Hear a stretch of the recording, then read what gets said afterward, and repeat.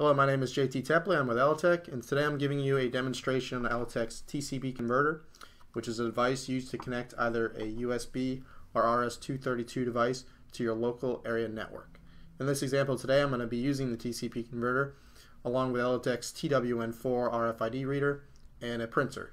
This example could be seen in an office setting where you have a workgroup printer and you have many users using the same printer, and you would like the user to authenticate themselves with a badge or a transponder before the print job is actually approved and sent to the printer. So on the TCP converter itself, you're going to see two LED lights on top, and let me show you a close-up picture, and they look like that. You're going to have your RS-232 port and your USB port on the front, and then on the back side you have your 5-volt power supply port, a small reset button, and two Ethernet ports. And when you buy a TCP converter, it's going to come in a kit, and you're going to get the 5-volt power supply cable and also an Ethernet cable. So I've already gone ahead and plugged in my TCP converter, and I have my TWN4 running to the USB port of the converter, and both of my green lights are on. The other thing I'm going to use is something called the TCP converter admin pack, and specifically within the pack is the TCP configuration tool, which is this one right here. And you can see my device has the device type, the version of the firmware, the MAC address, the IP address, and then it's going to give it a default name. And you can change any of this information by highlighting it and clicking configuration. The default username and password is admin and just a blank password field. And here's the window where you can change all that stuff, and just click OK when you're done. If you want to update the firmware, you use this button, you find the file and just click open.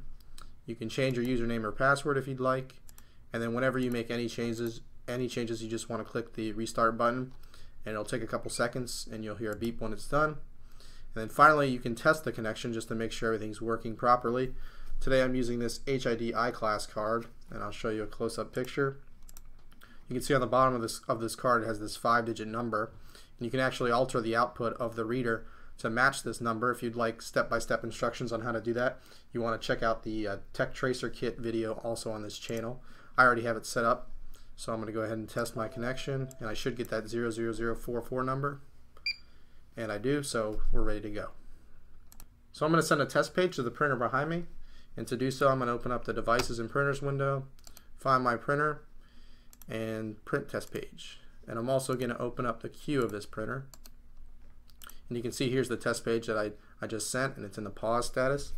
So now once I scan my card, it switches from pause to printing, and in order to set this up you need a type of print management software, and there's a number of them to choose from, but basically what it does is it links this number to your username so that the print job that's in the pause status can be authenticated once you badge your card. And here's my page. Okay, that's about it for this video. If you have any customer support needs or would like to purchase a TCP converter, please be sure to send an email to either the first or second email you see there, depending on where you are in the world.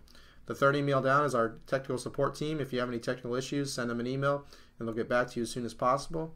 If you look in the description below this video, you'll find the data sheet for our TCP converter as well as the user manual. Once again, I'm JT Tepley with Elatec. Thanks for watching.